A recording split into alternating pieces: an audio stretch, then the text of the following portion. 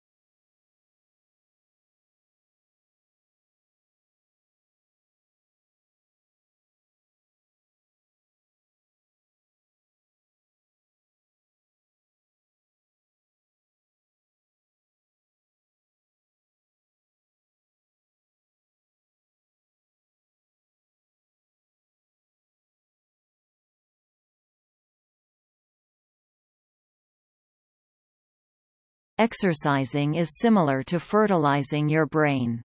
All of those hours spent working out your muscles generate dense capillary beds not only in your legs and hips, but also in your brain. More blood arteries offer more oxygen and nutrients for your brain and muscles to function with. You force more nerve cells to fire as you pedal. As a result, you double or treble the production of these cells, therefore doubling or tripling the size of your brain.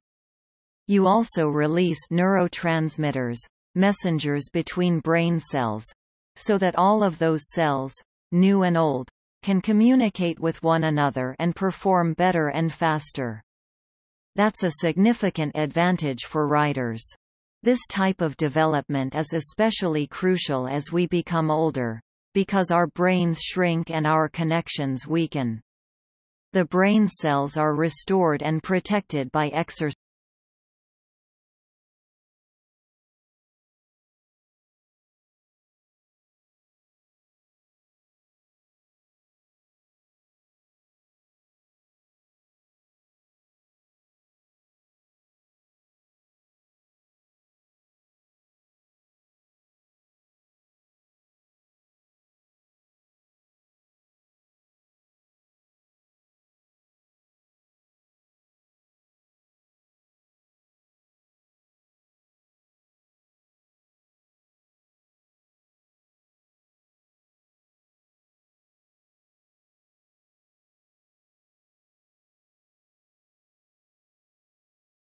Kenya's Election Commission announced just a few minutes ago that incumbent Uhuru Kenyatta had won Tuesday's presidential election. The opposition, which has accused the results of being rigged, has rejected them. The process, according to an opposition spokeswoman, is a charade. The verbal spat between Washington and Pyongyang over North Korea's nuclear program has alarmed world leaders. North Korea accused President Trump of bringing the country to the brink of nuclear war after he said the U.S. military was locked and loaded. Russia, China, and Germany have all urged restraint and continued diplomatic efforts.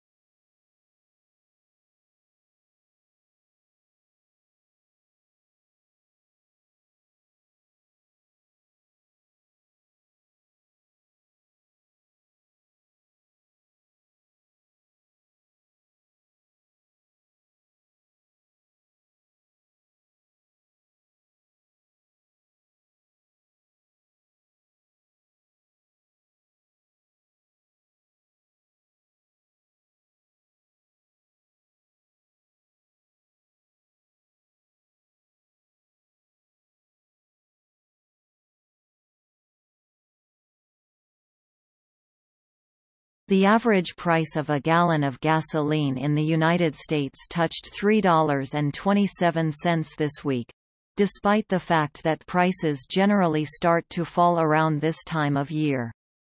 That's the highest price in 7 years, and it's nearly double what it was last spring, when the COVID outbreak left roads and runways nearly empty. The price of gasoline is made up of numerous factors.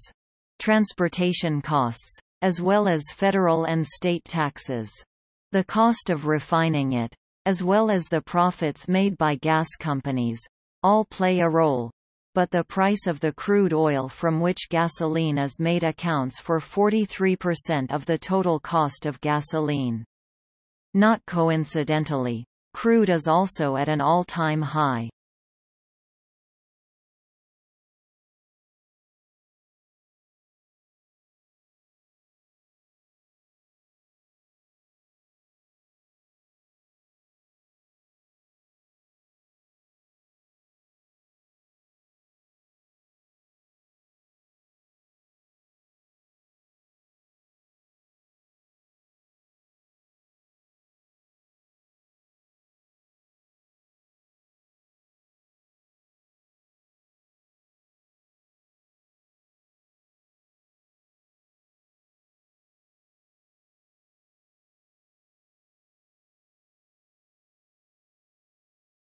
The United States claims to have made headway in addressing some of the shipping issues that have clogged the worldwide supply chain. That chain is not under the jurisdiction of the government. Although the Biden administration is largely made up of private port operators, trucking companies, railroads, and warehouses, it is supporting a plan for the Port of Los Angeles to operate 24 hours a day, 7 days a week, and for large companies like Walmart, Home Depot, and UPS to ship more goods at night. The Port of Los Angeles in California is one of the busiest ports on the planet, with 40% of all containers shipped to America passing through it and the Port of Long Beach.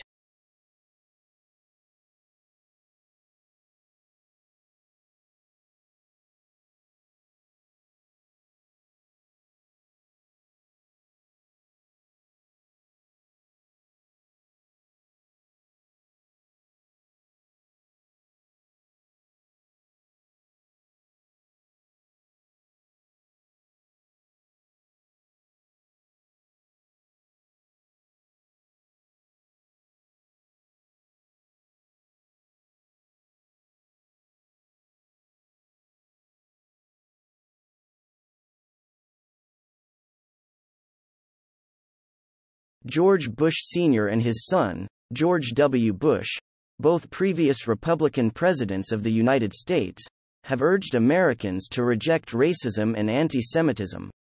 It's being interpreted as a response to Donald Trump's remarks regarding who was to blame for Saturday's skirmishes in Charlottesville. When Mr. Trump accused both anti-racist protesters and white supremacists, he generated outrage. Heather Heyer, a protester, was slain. Her mother claimed at her burial service that the killer intended to silence her daughter but ended up amplifying her. President Donald Trump has announced the elimination of 2 advisory committees comprised primarily of prominent corporate executives.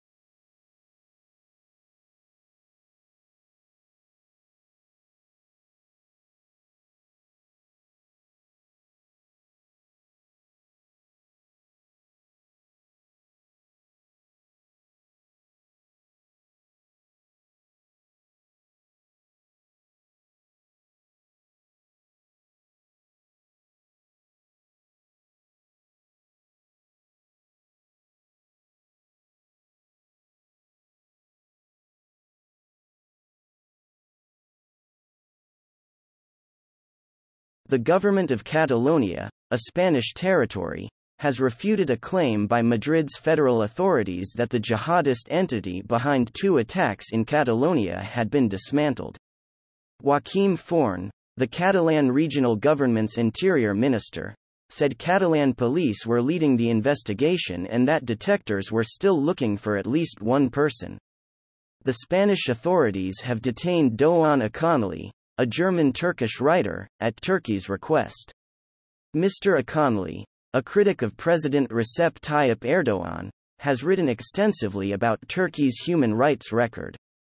Turkey's international arrest warrant was issued on unknown reasons.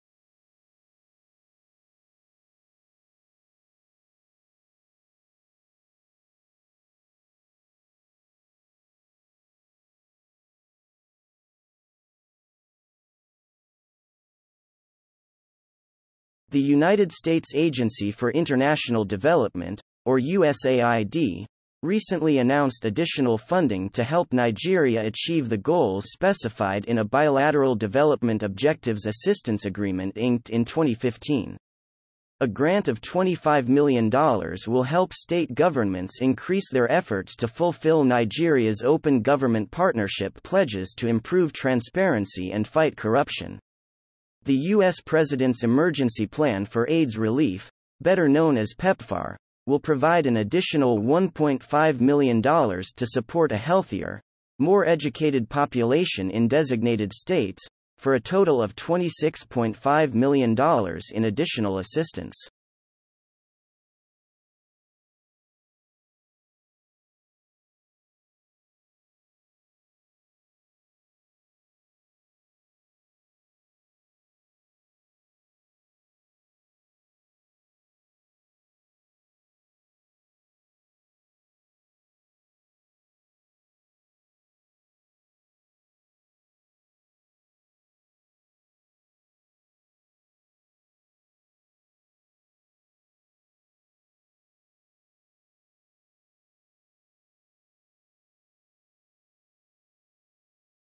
The United Nations Security Council issued Resolution 2375 last year in an effort to persuade the Democratic People's Republic of Korea, also known as North Korea, to abandon its nuclear weapons program. The United States is committed to enforcing this resolution. Members of the United Nations Security Council, and by extension all UN member nations, have unanimously committed to properly enforce sanctions against North Korea, and we expect them to keep their word, said Secretary of State Mike Pompeo.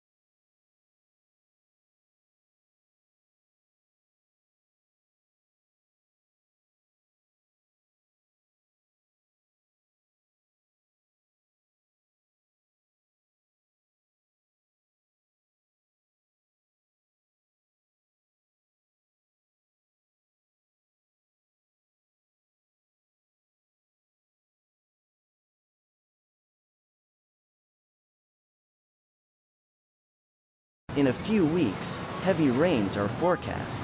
Before the monsoon season comes, aid organizations are trying to shore up weak houses and stabilize unsteady terrain. The United Nations Refugee Organization, UNHCR, says the task ahead is massive, but preparations are off to a stronger start this year than they were last year. Last year, aid organizations had to deal with a tremendous influx of more than 740,000 Rohingya migrants escaping Myanmar's violence and persecution. They arrived over a few months, putting a strain on local resources and necessitating massive humanitarian aid.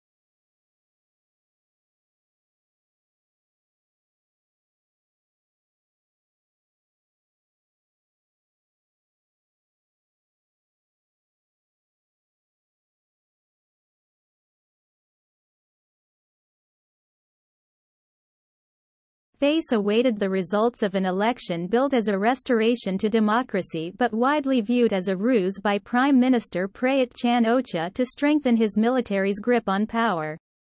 With 93% of ballots counted, the military-backed Phalang Pracharat Party was in the lead with roughly 7.6 million votes, short of the number needed for a majority in parliament, according to preliminary official figures revealed late Sunday. With 7.1 million votes, former Prime Minister Vanessa's Pheu Thai party came in second. Vote-buying suspicions dogged the campaign, but on election day, election observers from Australia, Canada, the United States, and the 10 members of the European Union heard few complaints.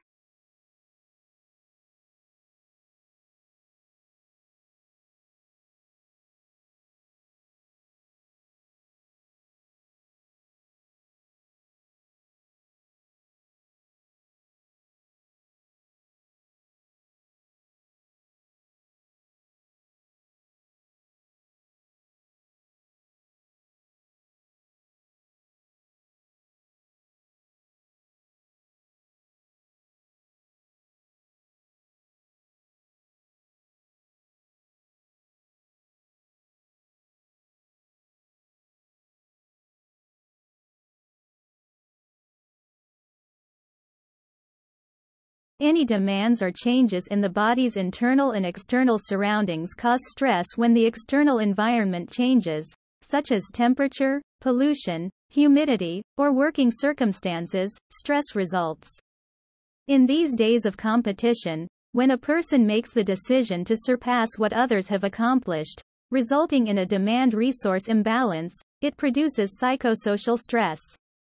It is an unavoidable element of daily existence. Depending on where you are in life, stress has a distinct meaning. A youngster may experience stress shock as a result of the loss of a toy or a parental rebuke.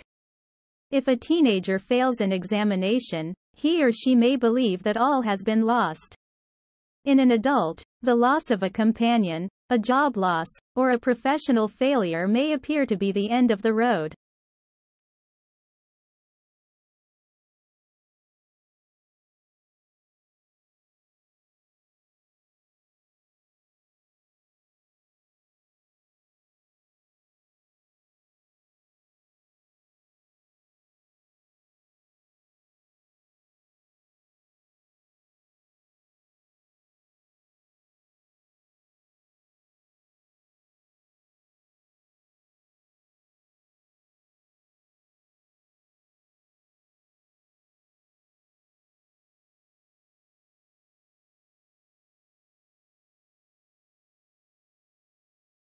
Doctors are experts when it comes to prescription drugs.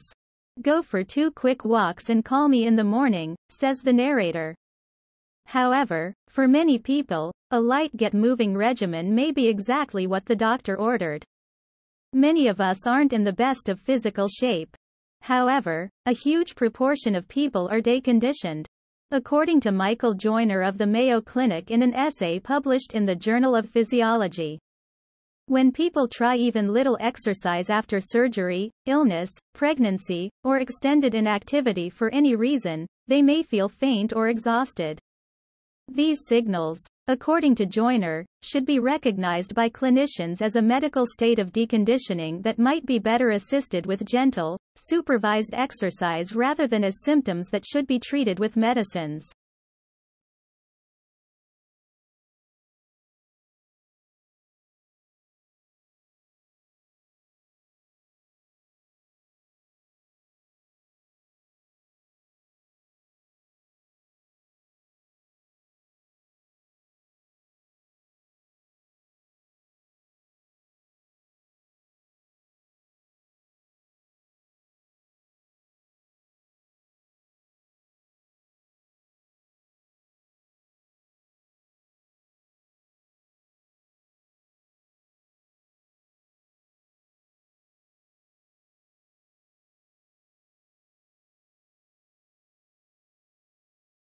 Global warming may appear to be a botanical blessing.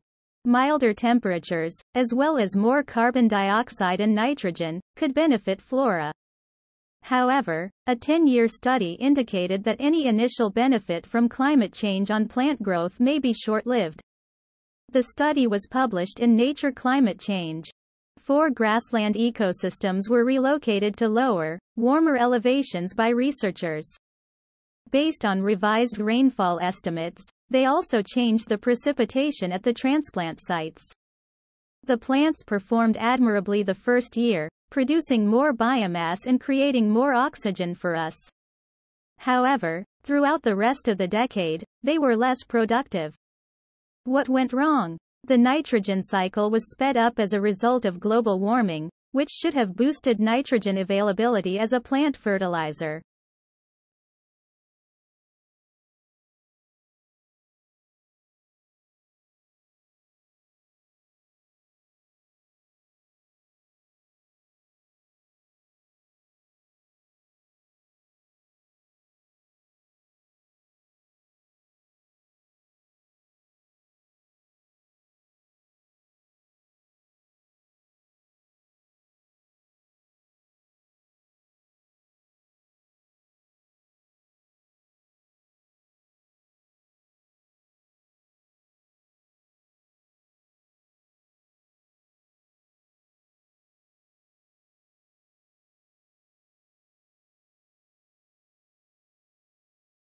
Some fascinating details about the massive reptilian fossils unearthed recently in Wyoming and Colorado have surfaced.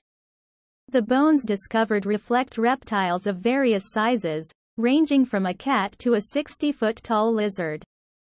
The latter, discovered in Wyoming's Como, belonged to the crocodile family, but the remnants show that it stood up on its hind legs like a kangaroo. Another was discovered in Colorado and was estimated to be 100 feet long.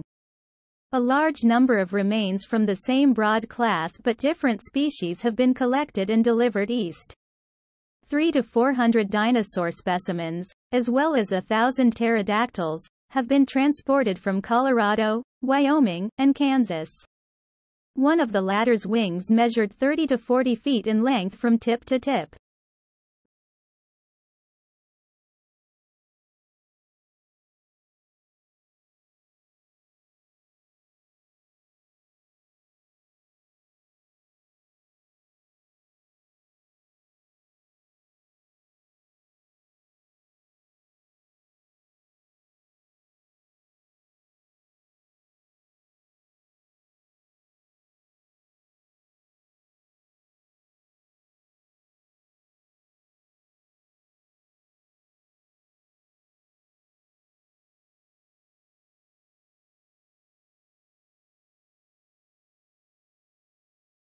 In general, individuals underestimate how long it takes to discuss and settle a problem where two people originally have opposing viewpoints.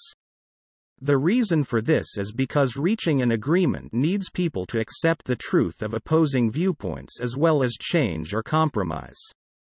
It's not as simple as presenting a set of facts and expecting the other person to instantaneously accept the logic of the argument. They, and, most likely, you, must be persuaded and assisted in feeling confident about the final conclusion. People require time to modify their attitudes, and any attempt to rush them into a decision is met with hostility.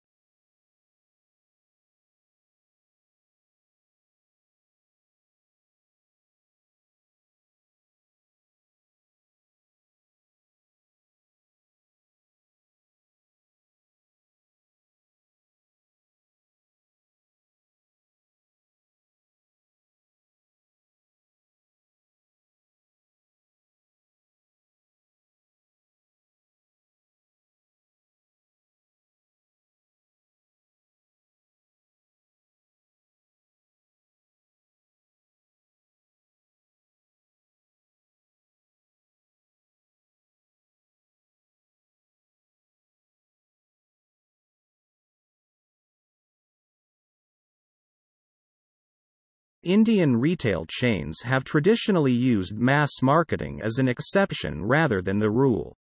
One of the reasons for the retail sector's comparatively low attention to mass marketing in India is the lack of big companies with national reach.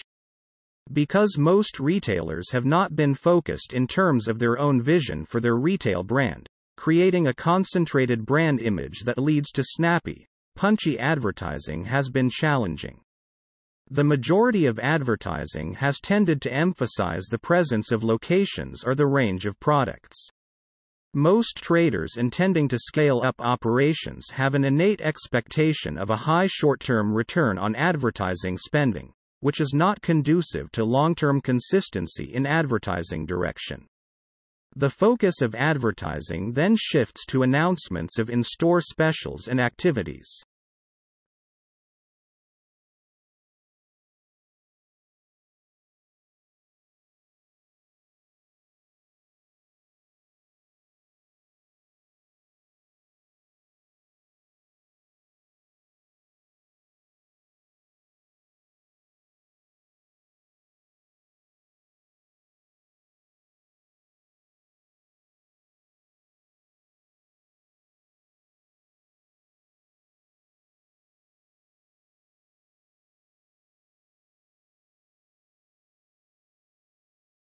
Computer screens in the entrance of Google's Mountain View, California offices display lists of words typed into the company's search engine. Although Google claims that the system is designed to filter out any scandalous or potentially compromising queries, the fact that even a fraction of searches are visible to visitors to the world's largest search company is likely to surprise Internet users who consider web browsing to be a private affair. This could be changing. A succession of privacy blunders and government initiatives to get access to Internet users' online records, as well as consolidation among online search and advertising companies, have thrown the subject of Internet privacy into the forefront during the last year.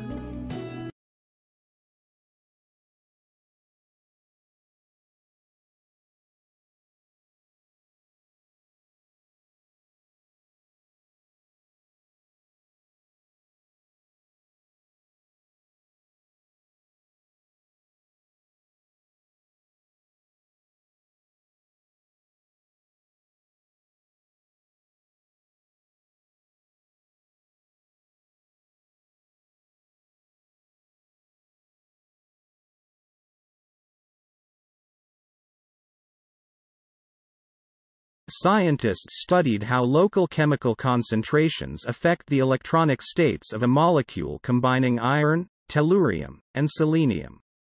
They discovered that when the local concentration of iron is sufficiently low, superconductivity, conducting electricity without resistance, appears, along with distinct magnetic correlations.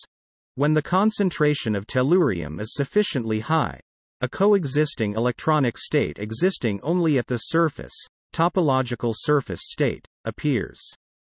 Their findings, which were published in Nature Materials, point to the composition range required for topological superconductivity. Topological superconductivity may make quantum computing more stable, allowing for exponential gains in processing capacity.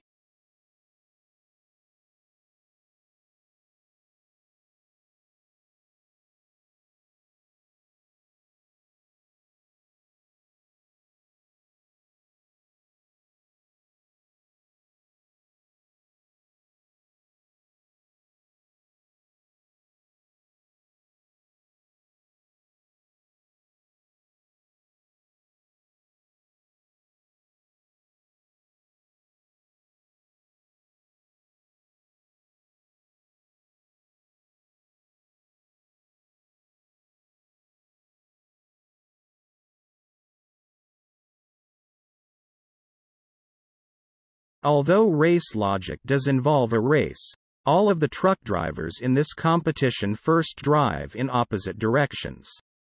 They race through all conceivable routes through the many intermediate delivery places to discover which path to the ultimate destination is the fastest. The NIST researchers created a novel circuit that starts with a set of time-encoded signals, each acting as a different driver that accelerates through the team's simulated hardware circuit. When a driver gets at one of her intermediate destination locations in the race, the model system sends out fresh drivers, new time signals, to the remaining destinations in different directions. If a driver arrives at a location that has previously been visited by another driver, the latter drops out.